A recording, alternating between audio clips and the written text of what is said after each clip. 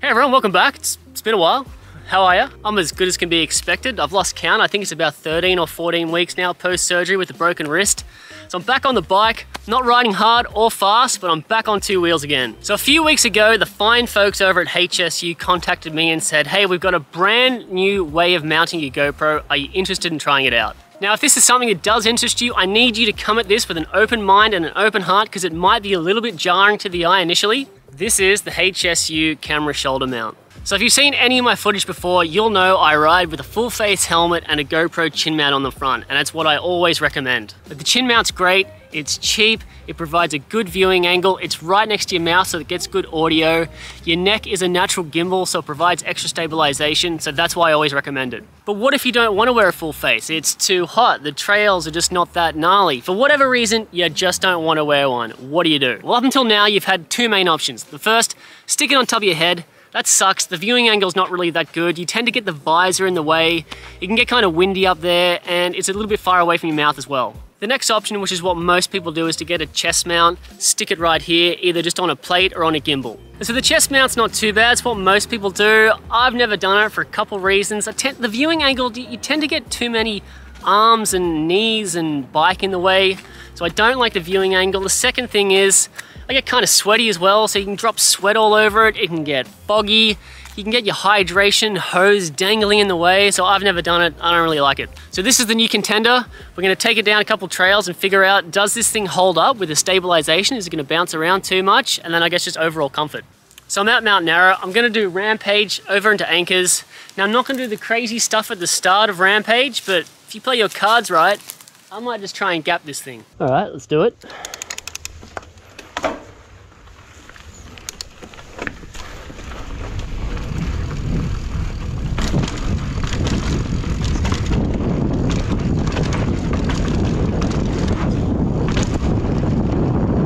All right, so I said I was gonna go into Anchors, but I'm not gonna do that. I'm just gonna lap Rampage a couple of times, because I think I'm gonna struggle to be able to get this thing to work. As soon as you get any kind of bumps, this thing just tilts down to the ground. So either I've got this thing way too loose, or this thing just ain't cut out for mountain biking. Let's go for round two.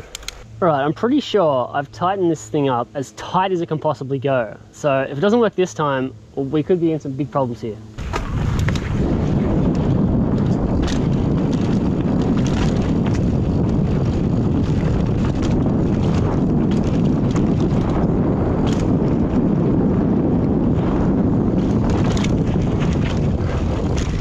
All right, so I'm sure that's as tight as it can possibly go. And the exact same problem as last time. So it just, as soon as it gets chunky, it just falls forward. So yeah, just going down cruisy fire roads like this, it's all right, it's comfortable enough.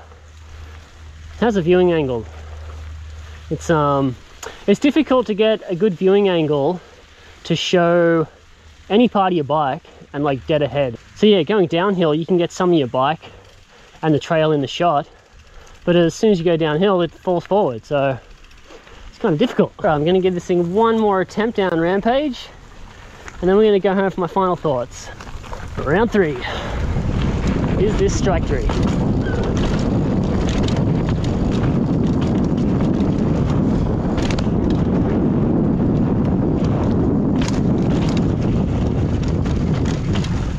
Yep. Pointing straight at the ground again. All right, let's go home. This is a little bit awkward. Now, so listen, going into this, I knew I was never gonna change from the chin mount. It just works too well.